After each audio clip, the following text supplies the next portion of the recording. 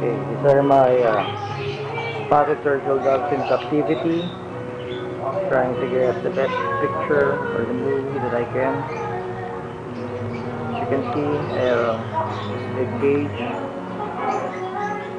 and they don't feel like they're in captivity. That's why they're breeding. You can see I have one nest here and another one on the uppermost part of the cage, and you can see there are two lovely little spotted turtle doves. Approximately their age is about 2 weeks old. As you can see, they're big and healthy. They're the parents. I'll be zooming out so that you can see the proximity of the cage.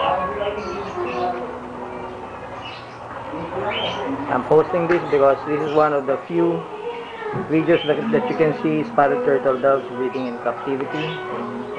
And as you can see, I have another breed here. It is the turtle doves, the white turtle doves, or the green ones. And they're sitting on one chick and another unhatched egg. As you can see, I have quite a success in colony breeding. That's why I'm taking this video. And there they are again.